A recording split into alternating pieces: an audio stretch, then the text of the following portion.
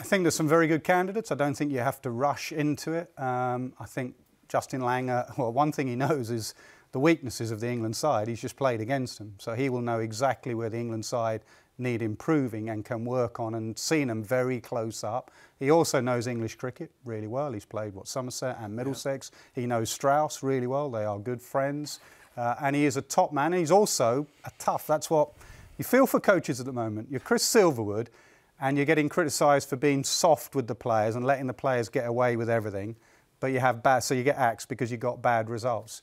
You're Justin Langer, and you're winning games, and you're winning the World Cup, World T20, and you're winning the Ashes 4-0, but you're too harsh, and you're micromanaging the players too much, and you get rid of for that reason. So it is a very difficult gig. But Langer would push some questions in that dressing room. He would ask some questions, he would push them a little bit, which is, I think, what they need, especially if they're going to stay with Joe Root, because Joe Root is a lovely guy, but I don't know if he's someone to grind them down, you know, in their faces. The other candidate who we both hugely respect is Ricky Ponting. Yeah. When I see Ricky, work with Ricky, listen to Ricky, see what he does at Delhi, and they do that in the dressing room stuff. When I've been in a commentary box with Ponting, I often leave the commentary box going, geez, this lad knows his cricket. This lad is a real cricket brain. I think Ponting would do a lot of good things, and the respect someone like Ponting would have in any dressing room around the world.